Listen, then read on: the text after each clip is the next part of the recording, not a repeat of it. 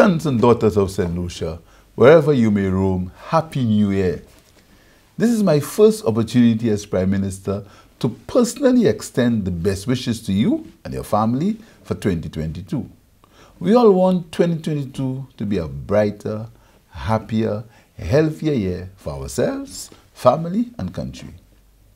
This year is pregnant with opportunities for our country.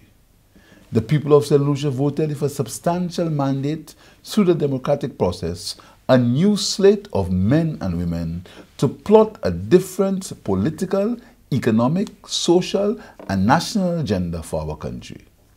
As a country, we must ensure that this opportunity given by the majority of the people creates an agenda of transformation of our country. The year 2021 saw the COVID virus mutate into several variants. These variants created an atmosphere of illness, fear, loneliness, social and economic despair brought on by the restrictions and protocols that hindered our natural tendencies to be social human beings. Now, we enter 2022. A fifth wave is almost inevitable as other countries experience rapid spikes due to the Omicron variant. Indeed, 2021 was very difficult and challenging for our country, given the negative effects of the pandemic on the health sector, in particular, and the entire economy as a whole.